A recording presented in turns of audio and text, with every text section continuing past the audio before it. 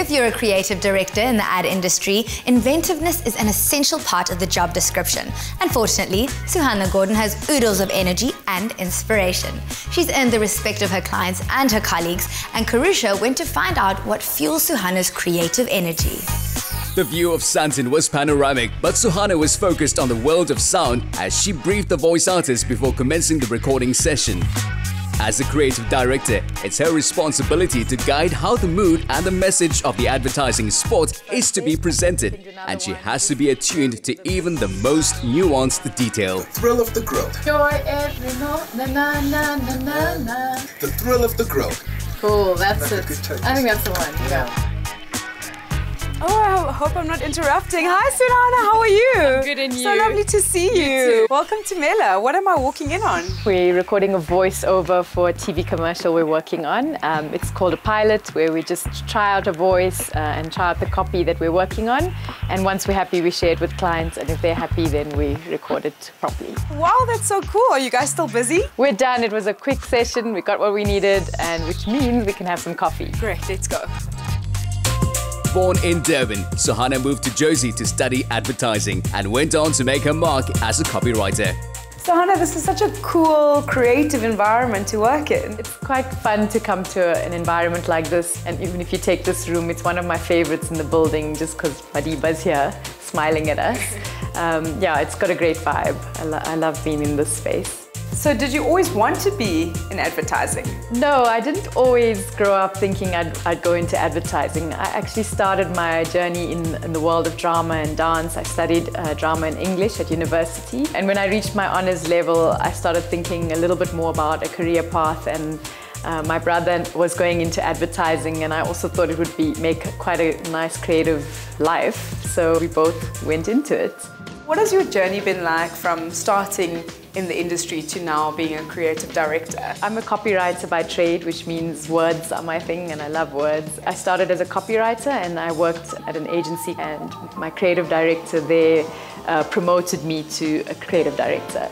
So it's kind of, you go from being a copywriter, junior, middleweight, senior, group head, creative director. How exciting is it for you to see more women joining the advertising industry? It's a big passion point of mine. When I was growing up in the industry, it was I call it the boys' locker room. It was smelly and sweaty like a boys' locker room, and a little bit crass, and I certainly didn't have any female leadership to look up to. So when I see young women coming into the industry, I get really excited because I want them to be our future leaders, and I want them to sit in the chairs at leadership level. And what advice would you give to somebody whose dream career it is to be in advertising, or is considering advertising as a career? Your creativity is personal, and it means you're selling your personal ideas every single day, and they could get shot down.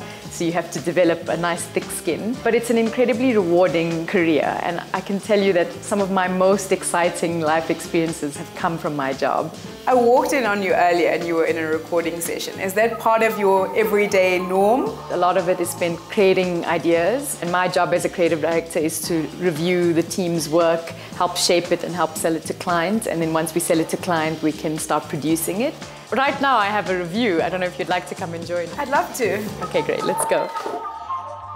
Creating an ad is all about synergy, with the creative director providing guidance and leadership to the team. This entails offering encouragement and constructive criticism, while also focusing on execution and quality control. But otherwise it's looking pretty good. So this is how all the award-winning work gets done. Yes, a lot of hard work and sweat goes into it, long hours, but it's never a guarantee to win an award. So speaking of awards, you've recently been named the chairperson of the Lurie Awards. Congratulations. Thank you. What is your role? It's quite an incredible honor to have that title. It's the Luries is our African and Middle Eastern awards show, and it exists to celebrate creative excellence here and on the continent.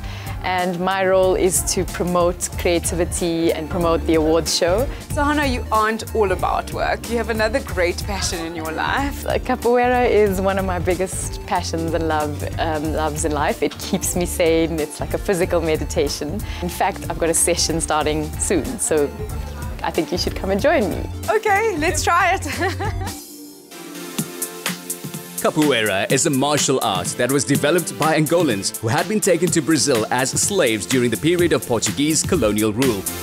What the slave owners took to be traditional dancing was actually their slaves sharpening their fighting skills. Meet Kerusha. Hi, nice to meet you. Hi, nice to meet you too. So you guys gonna show me a little demo? As long as you join it. Cool, let's get started. Let's do this. Take your left leg, pop you to the back and bounce. To the back, forward, good, and bouncing. That's it. Yeah, that's perfect, that's perfect. So this is the Jenga, it's the moving stance. Every martial art has a stance, this is ours. For capoeira. Okay, so I want it up, then across. Not across, then up. Okay, cool. So up, then across, good. Up, over, down. Oh, wow. Yes, nice one. That was so great. I feel so invigorated. Well, that's what capoeira does. So, Suhana, what makes you follow this passion of yours so intensely? We only have one life, and something my dad always taught me is that nothing stays the same forever. So live in the moment, enjoy everything that you can, because you don't know how long it's going to last. And on the other side of it, it also means, you know, just follow your heart and your passion and go for it. Music and dance play an important role as an aid to training, and this has also contributed to capoeira's growing popularity for fitness training and self-defense. Thank you so much for letting me spend the day with you and get a little insight into your life. I've thoroughly enjoyed it. Thank you for hanging out with me. Spending the day with Suhana has definitely taught me that to be a woman in a position of leadership, you have to follow your passion in order to thrive at what you do.